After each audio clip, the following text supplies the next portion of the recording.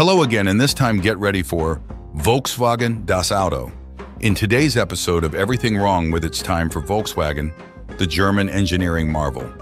Or is it? Today we're delving into everything wrong with Volkswagen because even the most precision-engineered cars can have their fair share of quirks and frustrations. Let's start with Volkswagen's penchant for electrical gremlins. Owners often find themselves in a love-hate relationship with their car's electrical system, as if it has a mischievous spirit of its own. Oh, you wanted to start today? Sorry, your Volkswagen is currently playing hide-and-seek with its own circuits in the repair shop.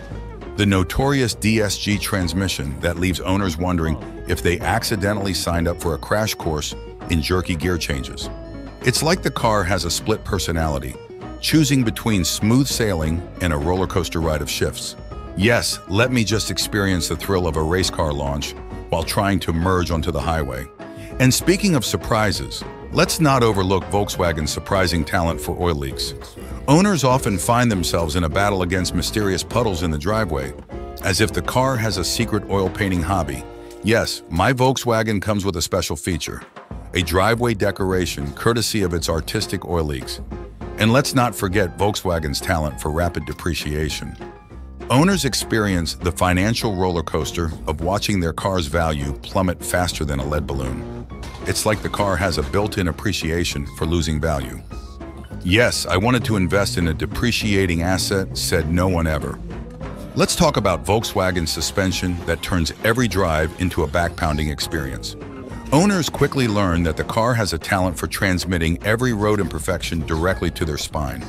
It's like the car wants you to experience a chiropractic adjustment with every pothole.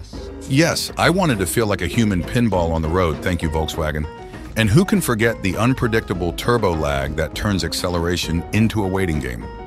Owners find themselves in a world of frustration as they wait for the turbo to spool up, wondering if they accidentally bought a car from the 90s. Yes, because what I wanted was a turbo that plays hard to get. And last but not least, the infamous emission system issues that left Volkswagen in hot water.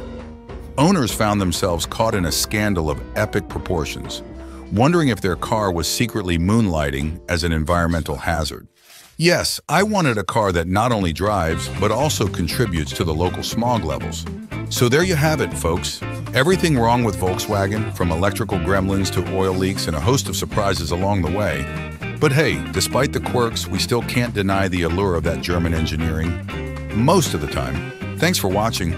Don't forget to hit that like button if you've ever encountered the joys and frustrations of owning a Volkswagen, and subscribe for more hilarious car comedy. Share your own Volkswagen tales in the comments below, and let's commiserate over the unexpected adventures these cars bring.